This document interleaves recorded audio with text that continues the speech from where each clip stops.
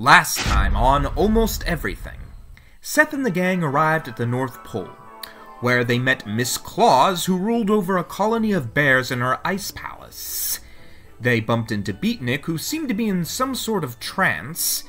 They went to an elf who told them a scary story which frightened Emily, and why are we doing one of these prologues now? We didn't do it in the previous two episodes. It doesn't... Oh, alright, whatever. Here's the episode.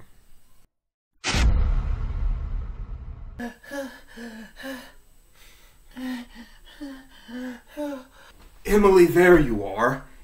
You can't go running off like that. What's wrong? You're not scared, are you? I mean, it's okay if you are.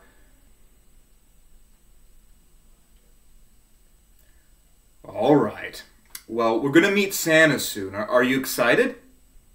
Uh-huh. That a girl. Come on. I found her. She was just in the other room. Oh, thank goodness. Well, don't worry, Emily. We're not telling any more scary stories.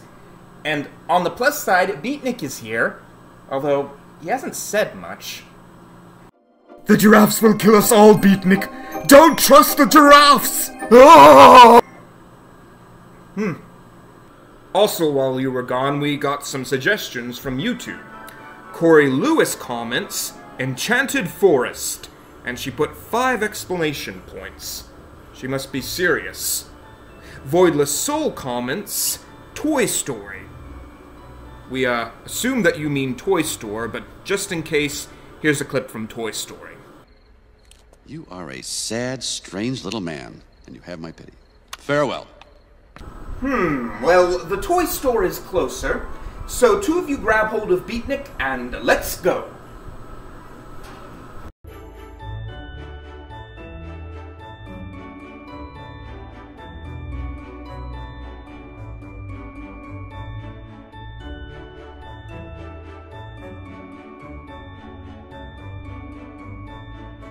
This is the forbidden area of the toy store, where our more experimental works are created.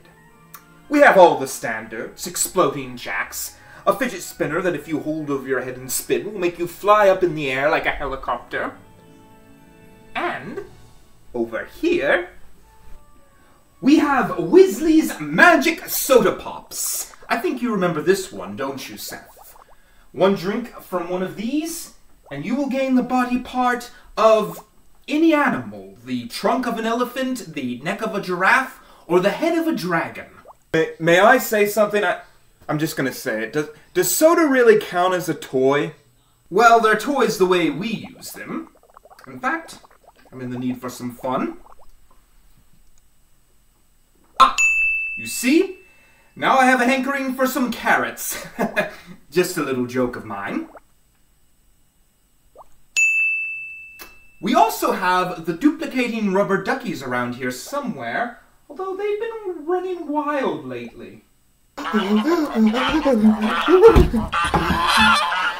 Now, this is my personal favorite, the all-around bouncy ball. A mischievous little fellow this one is. Well, maybe mischief is the wrong word. Wherever it bounces, the most interesting things possible happen. In fact,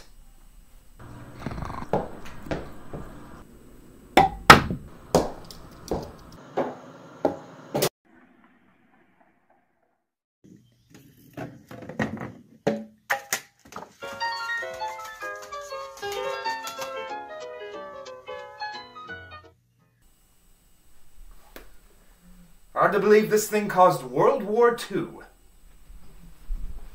Now we have what I consider to be the most important. Every elf is gifted a sheet from Santa's list, and all they have to do is say the name of the person. For instance, Harold Douglas, and the thing that person wants most appears. Harold Douglas wants Sudoku, and Emily Douglas wants Sudoku. Emily, you wanted Sudoku too? Uh-huh. So, now I'm going to let each of you have one of these gifts. Go on, choose among yourselves. Ah, sweet. Far out. Well, we'll have to play with these later because it is time for us to go. For you at home, we're not taking any more suggestions. We're going to Corey Lewis's place, and that's it. You better prepare yourselves, for the Enchanted Forest has secrets. Things that, well, wish to be forgotten. Ducks.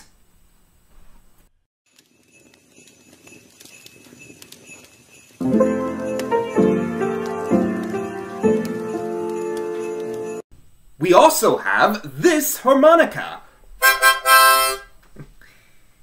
It doesn't do anything, though. It's just a regular harmonica.